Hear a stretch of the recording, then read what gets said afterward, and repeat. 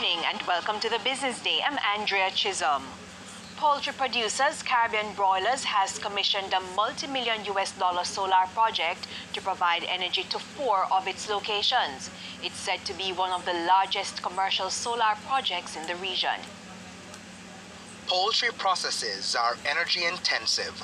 However, CB Group is looking to cut its energy bill and increase environmental resilience. The company has spent about $3 million US dollars, or roughly 473 million Jamaican dollars, to commission solar photovoltaic power plants in 4 locations across the country. Largest in Jamaica and one of the largest for sure in the Caribbean region. Angela Rainford is the CEO of Soleco, the company which did the build-out for the CB Group. The addition of the new systems should cut the company's traditional energy needs by 30%. So Freetown is the largest site. That's in Clarendon. That's over 1 megawatt. That's 1.09 megawatt peak. We have Newport Mills, which is a feed mill, just along Marcus Garvey Drive, 501.05 kilowatt peak. Linsted, which is where we are today, number 3, bronze medal for Linsted, 300.3 kilowatt peak. And Old Harbor, last but definitely not least, 183.15 kilowatt peak, 2.1 megawatt peak total. CEO of CB Group Matthew Lin says the company has invested in a number of other green projects. We've invested in our own water facilities, we've invested in waste management facilities, we've even seeded small companies with investments to try and do better. Companies that are in this environmental space, selling environmentally friendly disposable products instead of the plastic that you see that litters our streets. We choose solar, we choose renewables, we choose clean energy, and it's not just to save money.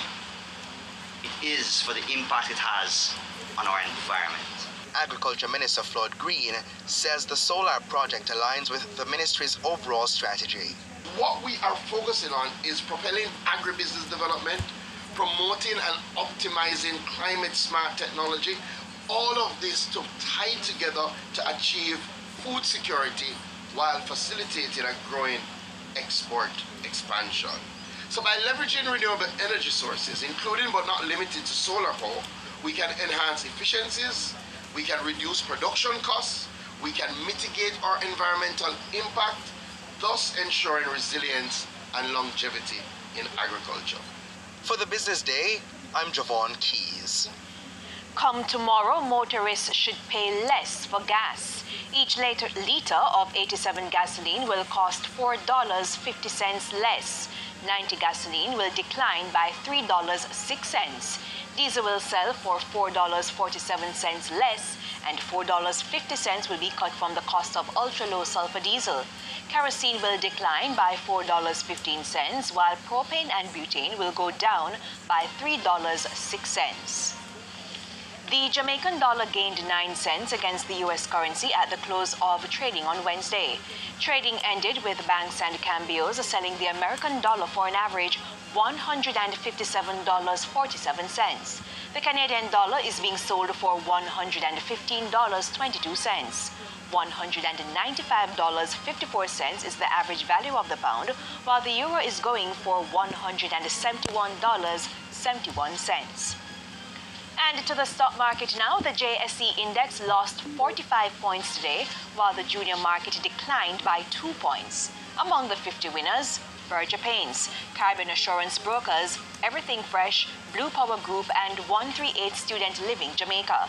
The 42 losers include The Lab, First Rock Real Estate Investments, Margaritaville Turks US dollar shares, Sagicor Real Estate X Fund, and Cygnus Real Estate Financial Jamaican dollar shares. 17 stocks closed the session selling at the same price they started trading. And that's it for the Business Day. I'm Andrea Chisholm. Good evening.